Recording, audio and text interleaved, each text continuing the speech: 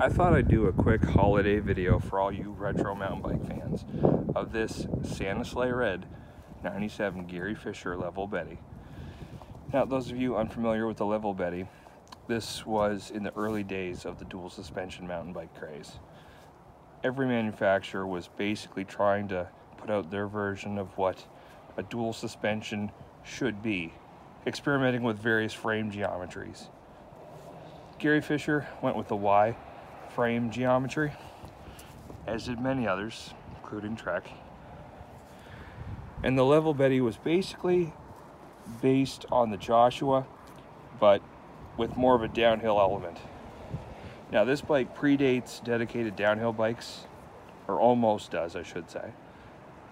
But being an early out of bounds bike, you can see it has a triple crown fork. This is a Manitou Expert triple crown.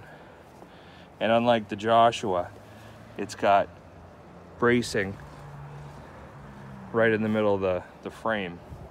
And that was basically to add rigidity because, again, these were marketed as some of the early downhill bikes. Downhill biking in the mountain bike world was still a very new, relatively unheard of sport. It's only been around for a few years. As you can see, the frame geometry of this is totally wrong for downhill, but it is what it is. For the early days, this was quite something else. This one's pretty much all stock. Like I said, Manitou Expert, triple crown. These came from the factory with disc brakes in the front, V brakes or rim brakes in the back. This originally would have had Hayes hydraulic in the front, but they've since been upgraded to Shimano. But other than that, it's all stock.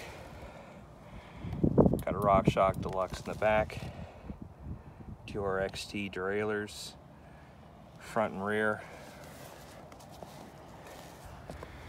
and the levers, of course, are courtesy of Dior. So yeah, there you have it. Santa Sleigh Red, Gary Fisher, Level Betty, and just days before Christmas. Thanks for watching, folks. Happy holidays.